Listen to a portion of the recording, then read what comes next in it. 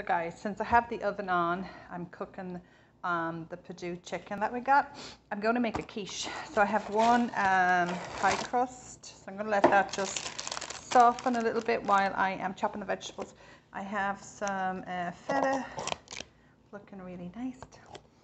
Small onion, some garlic, scallions that need to go, 2 tomatoes. And I have another 2 tomatoes over here.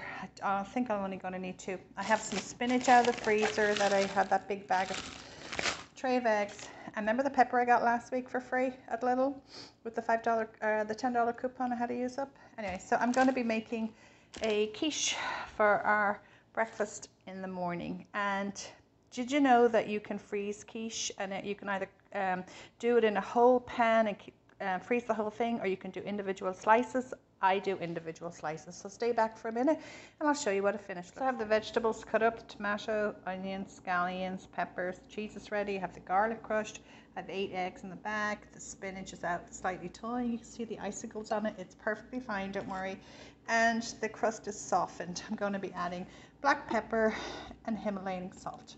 So you just have to pop the ingredients in, whisk your eggs with a little bit of milk. I add the salt and pepper to the eggs and whisk nicely. Put the ingredients into your tray on top of your pastry and pour the eggs on top and pop into your oven for 25 minutes at 375. So I just added some corn, frozen corn, to the top of it because it was looking a little red from all the tomatoes and peppers. Just add the cheese. And next it'll be the eggs.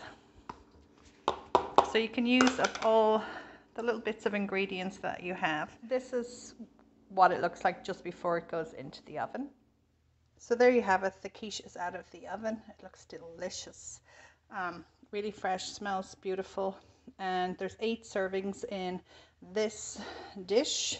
And there was 8 eggs used and leftover vegetables out of the fridge. So use what you have, batch cook, and meal prep, and save yourself as much dollars as you possibly can. Live on the daily living rate and reduce your cost of living.